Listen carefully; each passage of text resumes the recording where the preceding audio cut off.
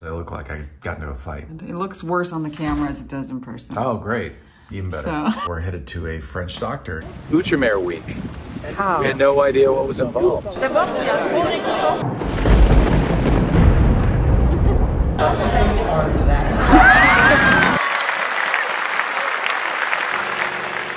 The side half of the hull, one on each side, it's glued with a soft connection, which is a Sikaflex. So the interior is floating in a way. Yeah, exactly, in suspension. Yeah, we realized. We're in Grande-Motte.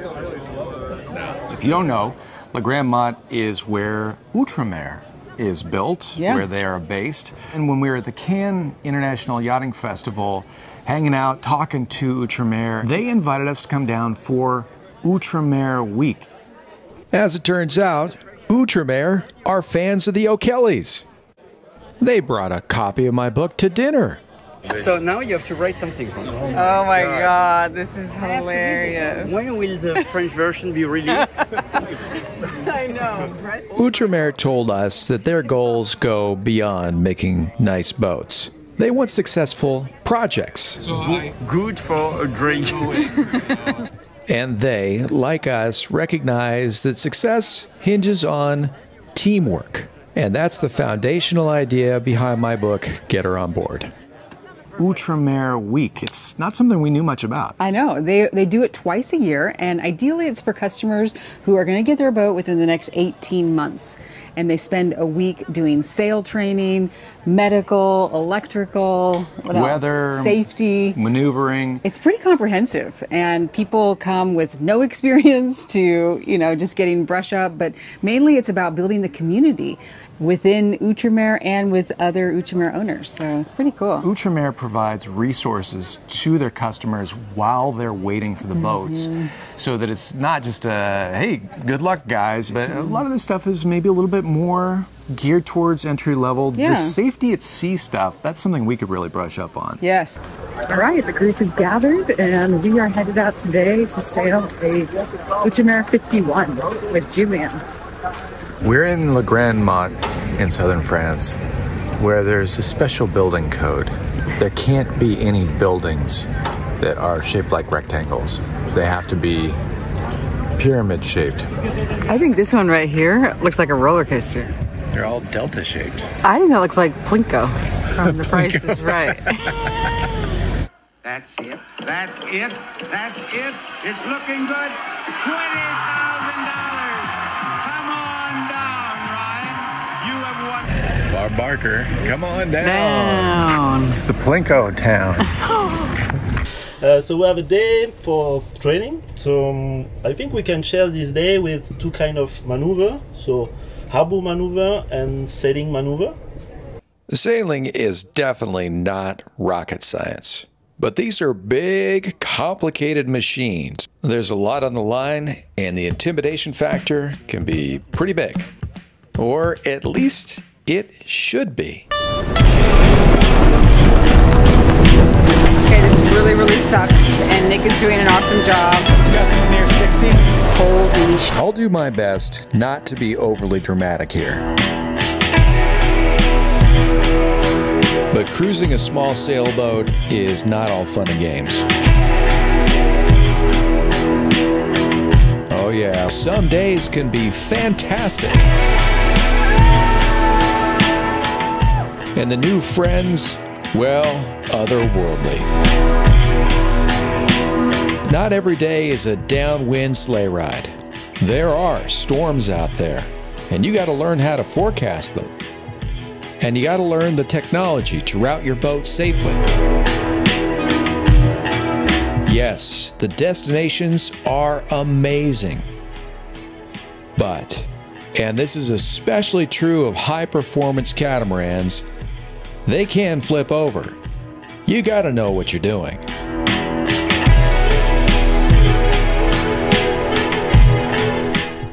We learned so much on our last catamaran, Clarity. In fact, the learning is pretty much never stopped. Accidents, mistakes, near misses, almost disasters. We've been through a lot and learned along the way. And Clarity wasn't even our first boat. We had 3 boats before her. I know what you're saying. I thought we were talking about Outremer week here, Nick. Well, I'm setting the stage.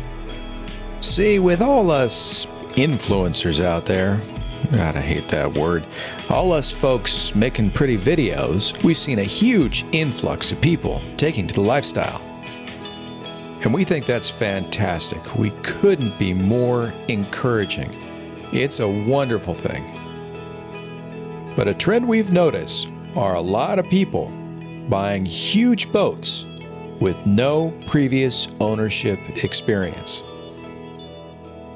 Yes, there are good boats and there are better boats, but those who know that it's the crew that makes the boat safe. So the wind comes from north this way, and our boat is here like this. While a lot of this would be covered in a basic catamaran handling course like ASA 114. Nice. When you move back, you have to think about the rudder position. Okay? Using fenders correctly and springing off of a dock. And you follow the traffic on starboard. And the rules of the road. It's super important to get the basic skills down, because light boats like the Outremer, they're extra sensitive to crosswinds. And unlike most heavier charter cats, they've got dagger boards that need to be put down inside the marina to get extra handling.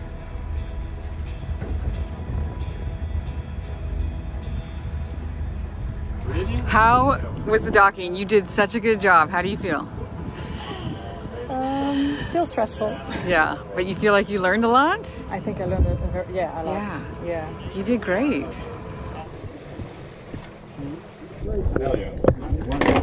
This chair is pretty comfortable. Okay.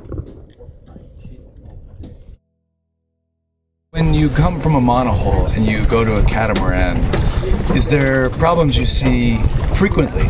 Yeah, most of the users, when they come from monohull, they sometimes shit out too much the main, and that's because we don't have a boom bank, and we don't have backstay, so we need to keep the leech of the mainsail tight to keep the mast on the right position. Oh, otherwise, too much chafe. Yeah. Too much problems on the sail. Yeah, and for the mast also is not good, because the top of the mast is too much on the front. You need to keep tension on the leech of the mainsail.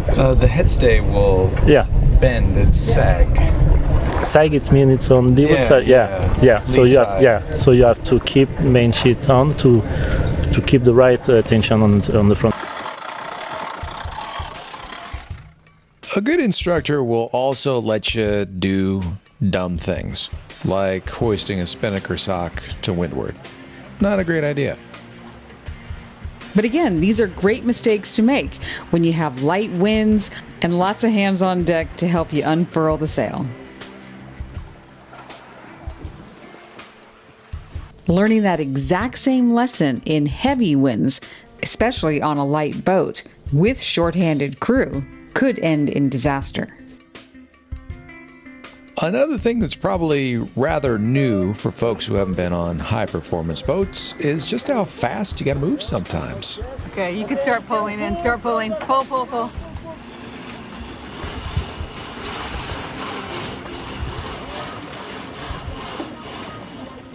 Again, having a pro there to save the day sure makes a difference. Couple more outside jibes and Julian had the crew looking a lot better, even putting that wonderful little curl in the luff. Oops, that's a little too much curl. Outremer week. How? We had no idea what was involved. I know. Here we are. Beautiful out. It's pretty cool. If you've got an Outremer on order, they help, I guess, keep the momentum going. Just a picture of you? Yeah. Is it? All right. You want to film this? I don't want to film this, but we should probably document it. Let's go in the light. It looked like I got into a fight. Yeah. It's pretty sad. It looks worse on the camera as it does in person. Oh, great. Even better. So. I've been dealing with this really persistent minor skin issue kind of in my eyebrows, like kind of this dry skin rash. And I got a prescription for some medication back in the States and filled it here. And I've been using this cream, and well, I think I'm having a reaction to it. And so we're headed to a French doctor to see what he has to say about it. All right, we couldn't find it. The address led us to some dumpsters behind a restaurant, but a nice woman in the shop. She didn't speak any English. She knew. Us this way. She knew him, though, at least. Here we go, Gerard Nami. Can you help us?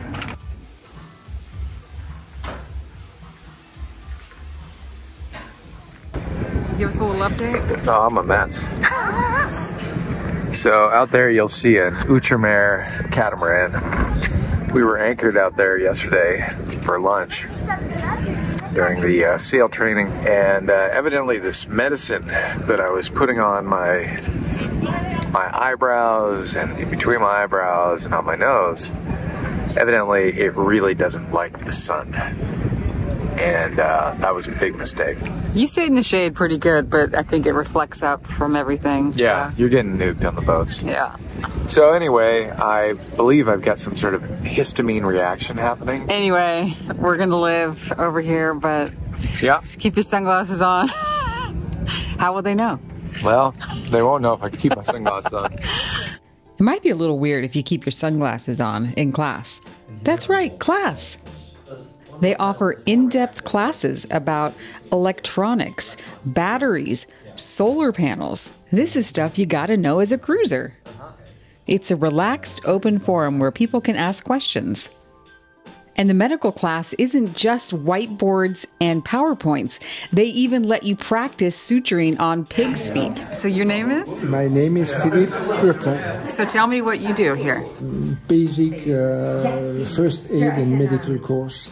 At high sea, we will be in a remote condition. That will put an additional risk. So what I try here is to transfer knowledge, seafarers, to recognize a medical situation, be able to scale the severity, secure the victim in order to get medical advice or medical evacuation in the best way possible.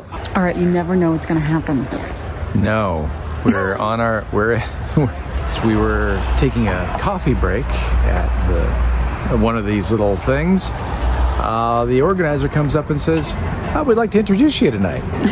Yeah, there's a play going on tonight. It's all about communication.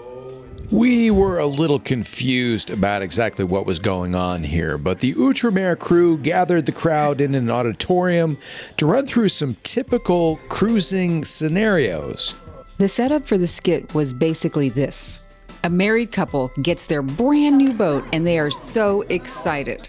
They're preparing for their very first major ocean crossing. They decide to invite their really good friends who have zero sailing experience. Did I mention they're trying to get somewhere before Christmas? As we know, weather rules all, and things don't go quite to plan. But it was how the owners handled things that got the crowd talking. Never explain anything to us. I will explain. We don't know. I never explain. If people listen. Thankfully, there were a couple Nickexperts in the crowd.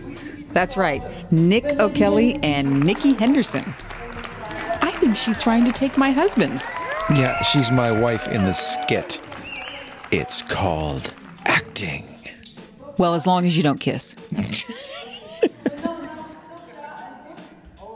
1, 2, 3, action! Oh, Sophia, I can't believe it. I'm just at the end of my watch, and new data has arrived. You've been watching the data as well. Yeah, of course. Yeah. Can you see the change that's happened with the new model? Yeah, you know, I learned that in my weather briefing, and it does look quite familiar, yeah. So we still have the wind angle that can get us out of the way, but we must decide probably in the next few hours. If we wait, the front will catch us. What do you think? Yeah, you know, I really trust you, and I also really trust myself too. And gosh, this sucks because we're going to miss Christmas. But I did listen to all those courses I did at Outremer, and yeah, I think, damn, this is one of those decisions that they told us about. Yeah, guys, you say Christmas? Yes. Would you rather have stockings full of love or stockings full of vomit? Because this is the choice we have. We've been each watching the weather each day, and you've seen that we're just on the south side of each front that comes through. You've seen the wind shift. You reported with each one of your shift changes the changes with the weather. And it looks like, can you see? Mm-hmm. It looks like the front this time is much further south. Not so clear for me. Do you remember, guys? Do you remember those YouTube videos we watched before? Yeah, do you remember those YouTube videos with those really big waves and those people with those scared faces?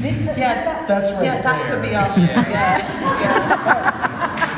But if we go to the south, you remember those other YouTube videos with the cold drink and the book of poetry and the grapes, you know, falling into the mouth? There's many YouTube videos. Maybe you should have shown before for me because there. I think because I'm the captain, that my suggestion is we head further south and we avoid all the difficulties.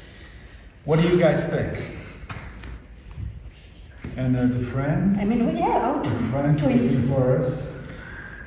Well, when we made our plans, we said you can decide where to meet us or when to meet us, but you can't decide to meet us at one place at one time.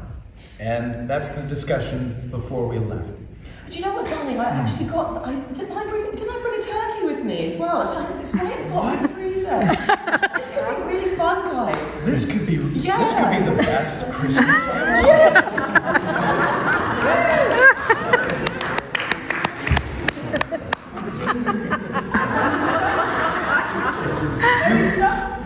You look not convinced. Yeah. Trying to envision the waves, like it's really, of course, very peculiar. So the waves we're experiencing now are this big, and these here are that big. And I'm to inform them and everything, and for our flight ticket, could you? Oh, we have Starlink. We have a video conference.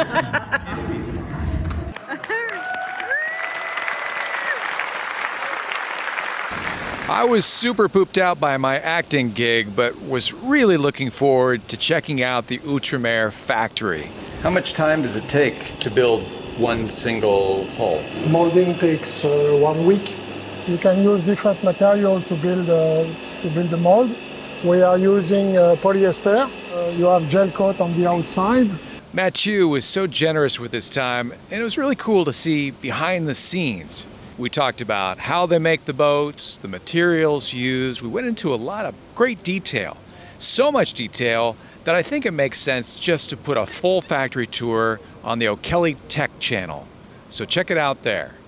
The attachment, it's glued with a soft connection, which is a Sikaflex. It's never touching the structure. So the interior is floating in a way. Yeah, exactly.